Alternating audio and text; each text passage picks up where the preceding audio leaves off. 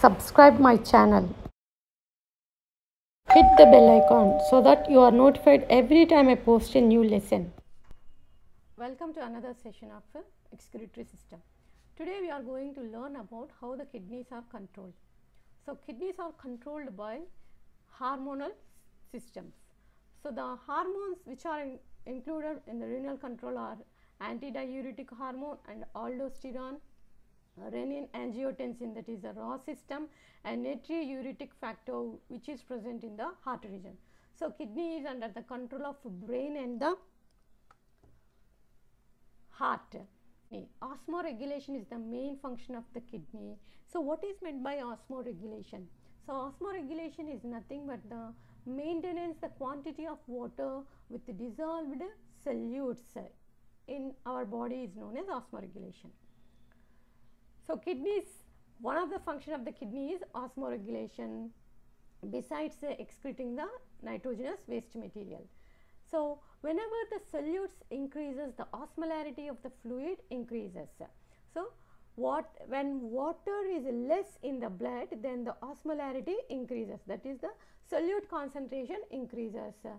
This increased solute concentration is detected by the osmoreceptors which are present at the hypothalamus of the brain region.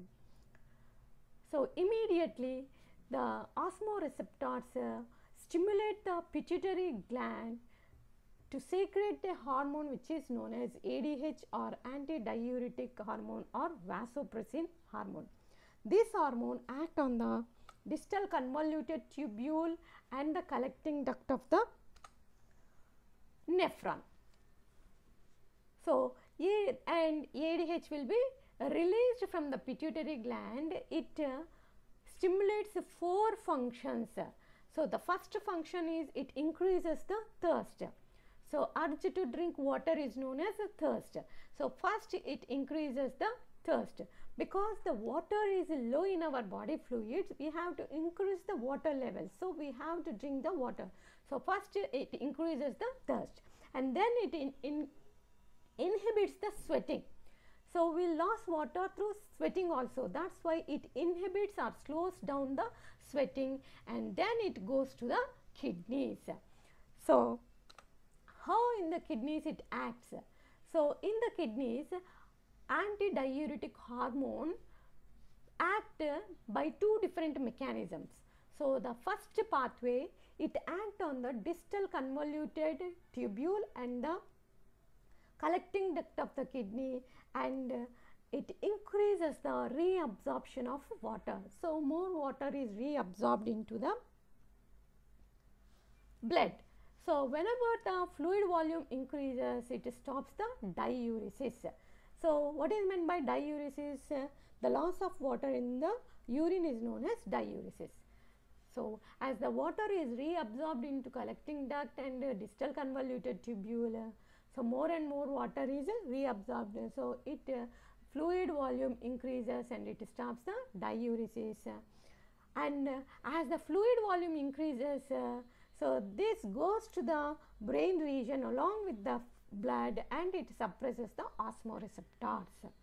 So whenever the osmoreceptors are suppressed, they stop stimulating the pituitary gland to release ADH hormone, so that the water balance is maintained. In the second path, so vasopressin, ADH is also known as vasopressin. So it constricts the blood vessels. As the blood vessels are constricted, so their diameter is decreased, so blood pressure increases.